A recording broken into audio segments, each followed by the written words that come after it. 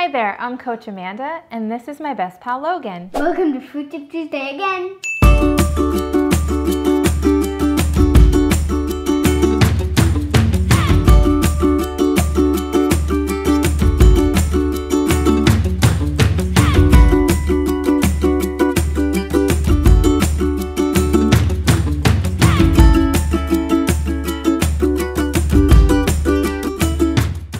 If you're watching us on our new YouTube channel, don't forget to subscribe, like, and leave some comments for us. We'd love to hear your suggestions for any other Food Tip Tuesdays. And if you like our shirts, Logan, where do we get these awesome shirts? WeShallDefend.com. WeShallDefend.com. Welcome to Food Tip Tuesday. Today, we are tackling holiday meals. And the most true traditional parts of the holiday meal that are not quite healthy, but we always want to incorporate are the gravy and the stuffing. So this is part one of my two-part series on holiday hacks.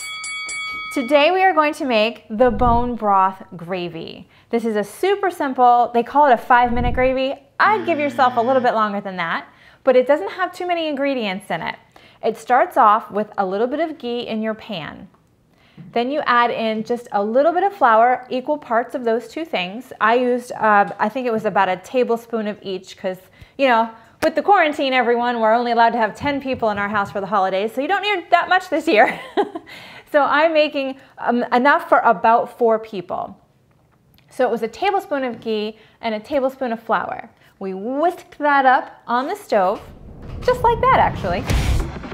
And then we stirred in a little bit of thyme, and about 8 ounces of bone broth. Why bone broth and not just chicken broth or chicken stock? Bone broth has great micronutrients in it that are, things include like collagen, that's great for your hair, skin, and nails.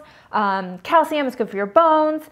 But I'm gonna go into detail more about that in another episode of Food Tip Tuesday and how you can make your own bone broth at home. But with holiday cooking, we're gonna keep it simple and buy the best quality bone broth that we can in the grocery store with the minimalist ingredients. So we're whisking all of that up, add just a dash of salt and pepper to taste, and you just cook it until it's the thickness of the gravy that you like. Do you wanna give it a little try?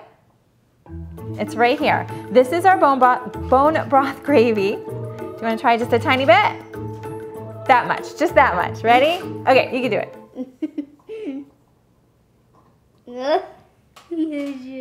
This is something that you can make ahead, store in the fridge for a few days, or even freeze this for a couple of months, and it will still be great. Just a tiny. All right, I made it even less. All right, I don't think he wants to try. Only 20,000 stars. But I promise that you will love it. Well, I can't promise that, can I? I hope that you'll like it. And we'll see you again next week on Food Tip Tuesday.